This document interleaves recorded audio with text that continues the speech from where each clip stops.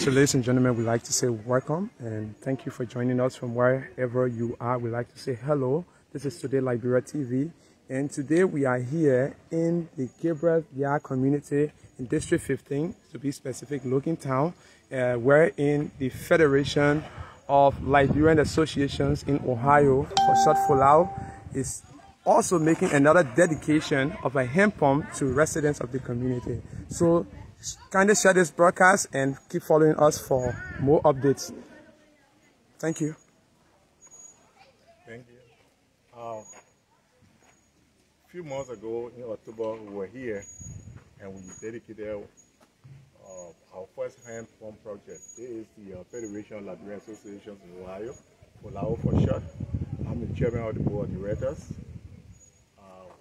We have come this time to the Gabriel community to dedicate this hand pump as a goodwill of the Liberians in Ohio, the United States of America. We said earlier in October that we see ourselves as partners of the Liberian people and the Liberian government. That whatever we, the children, that are fortunate to be in the diaspora, what we can lay our hands on, we're going to use that to help our people back home. So I'm here today to dedicate this hand pump on behalf of my Secretary General, Honorable James Joyner, to the community. Mr. Gabriel, this is your community hand pump. The board chair of FOLAO. As I once said, there will be essential hand pump. We couldn't make it all by ourselves. It will be essential to see if anybody will come to our aid. And looking for us, our God will touch your heart to find yourself in this community, which is Gabriel community, District 15, opposite St. Matthew Junction. Okay, I told my people that we should expect hand pump at any time. Looking for when you came in our direction to come open the hand pump. I said, God, thank you. At least you were touched. And understand? So we just tried to come and dedicate, come and install the hand pump for us. We highly appreciate you. And we pray that God should also test your heart again for the next time. That any development or developmental idea come in your way, you shouldn't forget about us. So the hand pump is a blessing to us. We highly appreciate it. We the community dwellers. All right. So you're welcome at any time. Thank you very much. Yeah. I will convey your message when I get back next week to Ohio. I'll convey your message to the community, the association, the federation, to let them know how highly appreciative you are for this hand pump.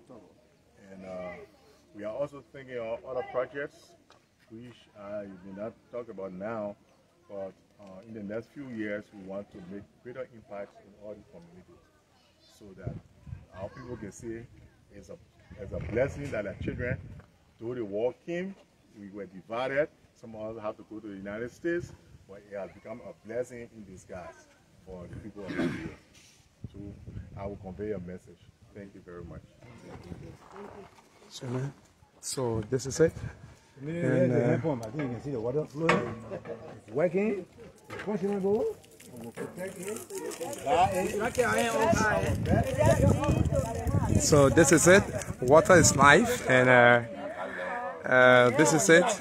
He who gives water gives life, and that is it. You can see a few community dwellers have come here to grace this occasion. Remember, today is a busy day. School and other people go to work, so this is it. So then the next day it will take the well. So as they have given it to us, it's just for the maintenance of it. We have time to draw and time to close. That's and time to maintain. And time to maintain. Whosoever will call and say, oh, just forget it and just go by your time. If it's 6 o'clock in the morning to draw until maybe 12 or 1, you close it. 5 o'clock in the evening, you open it. Because I went to the school for this hand pump, it's hard to deal with. So I want to say thank you again on behalf of the community. I want to join in Mr. Gabriel to say thank you. And I hope that It will happen again next time in Jesus' name. Your name, Mom? I'm Mrs. Caroline Mason Bain, a nurse from the Catholic Hospital.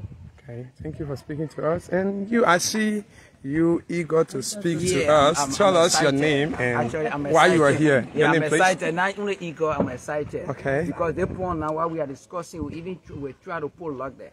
As the madam just said, it will be regulated in a sense that people come according to the proceeding of the area. So I'm so excited to see our brother from the diaspora to come to help us in the direction. And we are pleased. We pray that people that live in America will continue to come down to help us. If people come all the day to help us in Liberia, we'll be pleased. We'll be more joyful to see our young guys or old people from the state to come to help us. This is our condition that we find ourselves in, that we're suffering from. But thank God the young man came and helped us in the direction. Okay, you've been suffering for, water, which is one of the, most essential needs of human being. And today you've been fortunate to get it.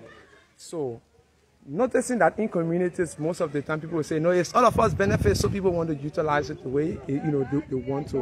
What are some of those, measures that you will still put in place? Because you're saying you put lock. It's possible someone will break the lock.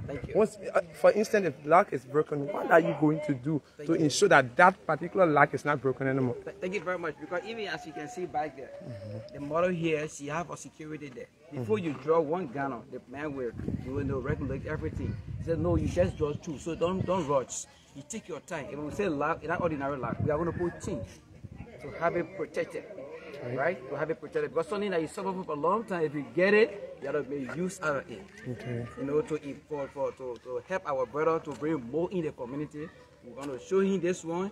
If possible, we'll barricade it in. To see our best, it can be guaranteed more. Okay. Yeah. Your name again?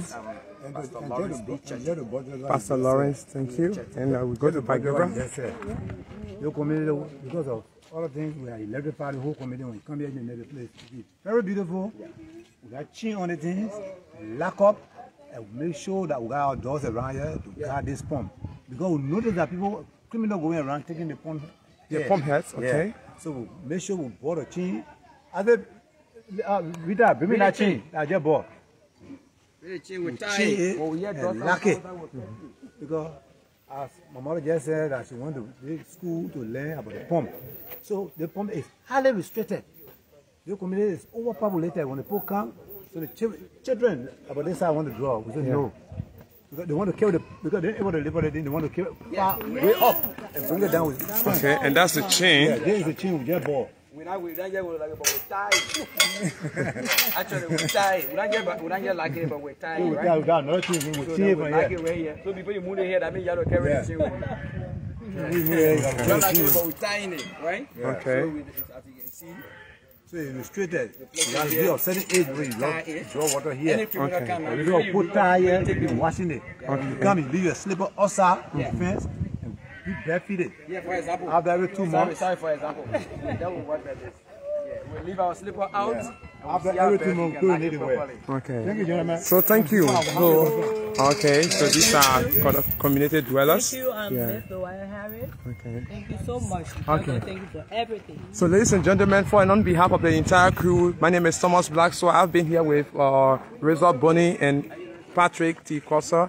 We'd like to say thanks for joining us, and this is how we like to come to the end. Thank you.